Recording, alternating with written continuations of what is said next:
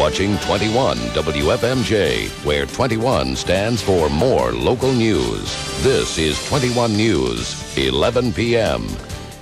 Emotions in a mural. Tonight, how local artists are commemorating the 10th anniversary of the September 11th terrorist attacks. Artists from across the valley are contributing to a mural that will commemorate the 10th anniversary of the September 11th terrorist attacks. 21 News reporter Jennifer Balagish talked with some of them as they worked on a portion of a masterpiece.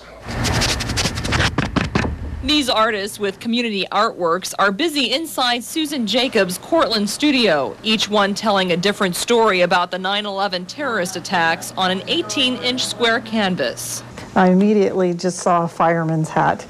And so that was the thing that worked for me, is that, you know, so many of the firemen made such a sacrifice and helped people so much in 9/11. Images of 9/11 from the day of the attacks to scenes from the days that followed to the thoughts and feelings the attacks stirred in people. This is my granddaughter, and it shows her with the peace doves, hoping for peace for the world. Like pieces of a puzzle, these panels will be combined with a total of 32 to make a 12 by 6 foot mural. Look how nicely it matched. I put up all the canvases and enlarged it through a projector and drew the entire piece out.